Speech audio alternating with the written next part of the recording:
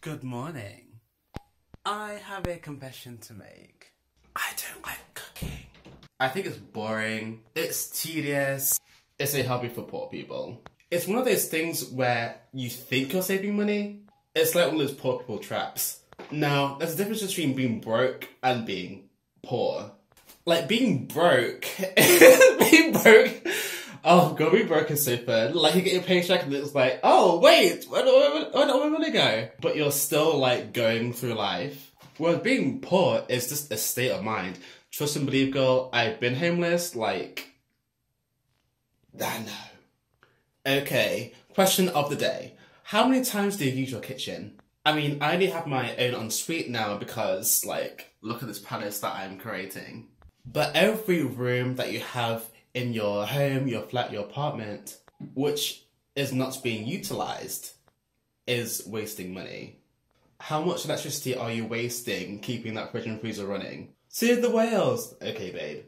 I'd rather go to a place or order from a restaurant that knows portion sizes, that knows nutrition, that knows spices, that knows flavour. How often do you clean your kitchen?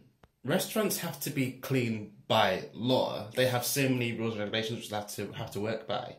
Do you temperature check all your meat before you consume it? Okay, let me give you a for instance. You're going to source the ingredients from Lord knows where. Store it in your fridge, your freezer, your pantry, your cupboards for an undisclosed amount of time. Trust yourself into believing that you can cook. Even if it's burnt, or if it doesn't taste nice, or if you get food poisoning, Lord forbid, I can't even imagine. Now, cooking and making new things can be really fun, definitely. But for me, I just don't see how it can be a way of life. If you factor in all that sourcing of the ingredients, the act of cooking, labour costs, the decor of the restaurant, even the plates and the cutlery, people who really dedicate their lives to cuisine in all of its forms. I've been to Spain, I've been to India, I've been to China, I've been to Brazil, all through my palate. But cooking, why stop there? Why not have a garden? Why not have a farm? Why not buy a cow or a goat or a whatever to milk? Also, in these times, I actually value the economy. Like, for me, I like that I can gain wealth and then use that wealth to then encourage other businesses to employ staff, to create careers, to really bring life to the community.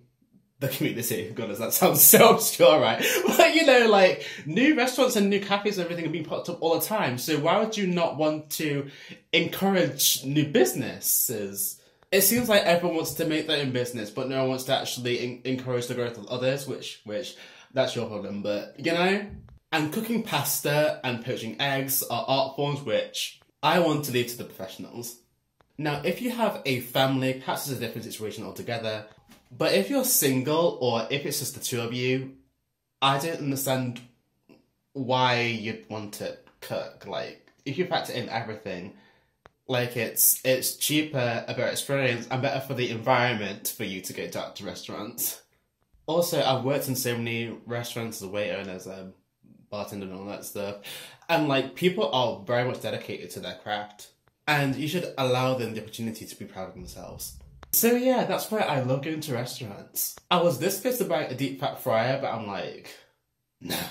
And I was this close to getting like, what do you call that? Like a row of salmon for sashimi. But I'm like, girl, this, ayo. Like, yeah.